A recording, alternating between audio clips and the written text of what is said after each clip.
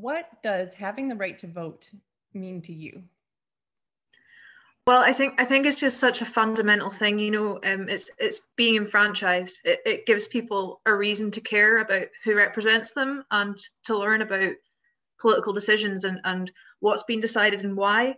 I think it's kind of like how we talk about politics, but politics covers everything. It's how your local authority is run, how your country is run, and having the right to vote just means that you have a say in everything that happens. Did the reduction of voting age or having the right to vote being given to you right about the same age where you were 16, 18, did that motivate you to become more politically active or to become politically active? To become politically active, yeah. And my first vote was in the independence referendum as a 17-year-old. So absolutely, it motivated me to become politically active. I took the responsibility so seriously.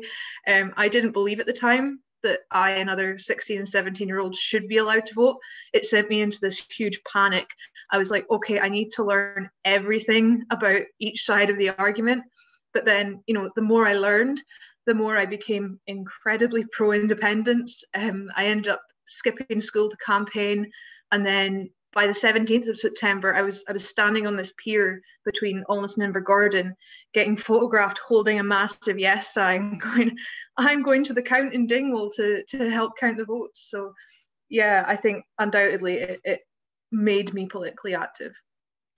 I love hearing stories like that. So what do you think the barriers might be to young folks who want to take up their right to vote in Scotland, especially now during the pandemic? And do you have any suggestions on how we can overcome them? Well, I think, first of all, thinking back, the first time I heard arguments for and against independence was at school. And I've been thinking a lot about how people are starting to vote now and they've not been to school for the best part of a year.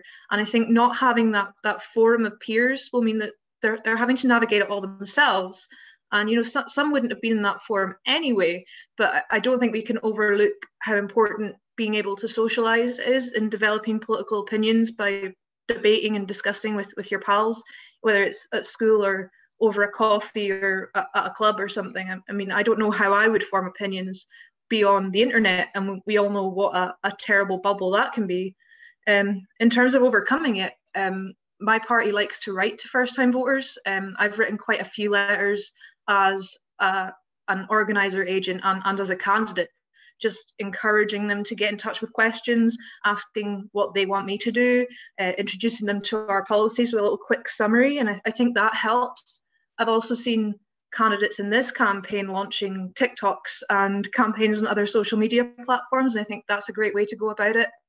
If you can translate your message into something that's really easily digestible in a language that increasingly more young people are using every year, then you're getting to folk who aren't going to pick up a cold call. And I think, although I love leaflets, I love making them and delivering them, they are a bit impersonal. And it can seem wasteful. So yeah, give me a viral video or some eye-grabbing infographics any day. What effect do you think the extended right to vote will have on the next Parliament and Scottish society more broadly at this pivotal moment? Well, I think you can see it in every single opinion poll that comes out. With everyone that's broken down by age, you see that young people tend to be more liberal, tend to be more interested in issues that are more about the long-term future, like climate change, or membership of the EU, or independence, rather than more conservative issues. So undoubtedly allowing those views to be expressed at the ballot box is going to mean that we get better diversity of ideologies in our parliament, which I think is a great thing. What do you feel are the biggest electoral issues for Young Scots? And how is your party addressing those issues? Well, I try to steer away from, these two things are important to young people and young people only, but we can look at, what affects the most young people, things like the cost of living. And at the moment, the SNP has just announced an exemption for council tax flat out for anybody under 22. We're increasing house building at a brilliant rate, and that's going to take the cost of living down, along with the likes of free bus travel, which has just recently been extended as well. job opportunities. We've got the Young Person's Guarantee, which is a job apprenticeship to anybody under 24. And going back, I suppose, to the last question, climate change, I think that's been on this government's agenda for as long as we've been in it.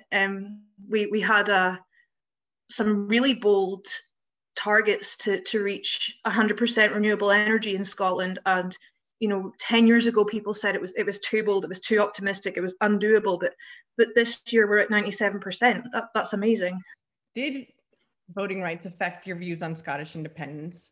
Will it affect new young voters, new other voters, and how do you think it will affect all the new people that are enfranchised? Well, it doesn't change my views, but only because my views have been so developed and ingrained regardless of voting rights. But I do think that enfranchising people who've never known anything other than devolution, with a background of Westminster elections still excluding them, is going to, in a lot of cases, enamor them to our cause. Like I said, when I was allowed to vote in 2014, I took it so seriously, and I took joining the SNP very seriously as well. I did a bit of shopping around. Like I went to an SSP meeting, a Green meeting, and an SNP meeting before I decided where I belonged.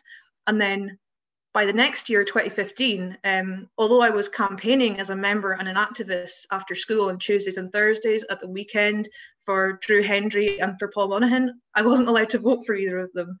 And that, I suppose, did in a way reinforce my view that we can do things differently here, and it's a good thing that we should be able to. What advice would you give to people trying to reach out to younger voters, so people like me who are not young anymore, or to reach out to people who are voting for the first time? And how can we improve the lines of communication? I don't have a TikTok. Yeah, well, I think other than the things that I've said we're already doing, I think the important thing is to not patronize. It always bothered me when I was first getting involved. People wanted me to be the youth officer, and something would come up on schools and they'd go, oh, well, Emma will know about that because she's young. But, I really hated being pigeonholed, and I wanted to speak about the issues I'd faced in housing, the issues I'd faced as a carer. And I think although there's so much value in having youth officers and youth wings, because it's a safe space for young people to be with other young people, it's not maybe as intimidating. I think we need to move away from going, oh, well, here's the young voice to kind of tick the box, or here are the issues that matter to young people. Just ask. Don't say, here are the things that are important to you. Say, what are the things that are important to you? Give me your general thoughts, a space for us to listen to what you think about how important it is for people to vote. Just a place for you to say your piece. Well, I think it's so important for anyone to vote. I always, I expect on the doorstep to hear, I'm voting for anyone other than you, or I'm voting for insert party that I would never vote for. But when I hear, oh, I never vote, that really makes me sad. It's like, why? What's made you feel like you're not involved?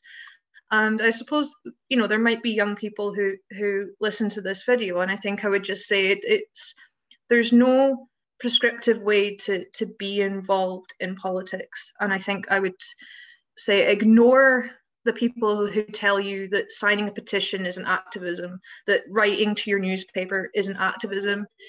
It's ask yourself how you want to engage. If you want to join a party, brilliant. If you'd rather go through a third sector organization and do some lobbying, that's great as well. All of these things have impacts. So yeah, I think just decide for yourself what your youth engagement looks like, because there's no set agenda, there's no set rules for you to abide by.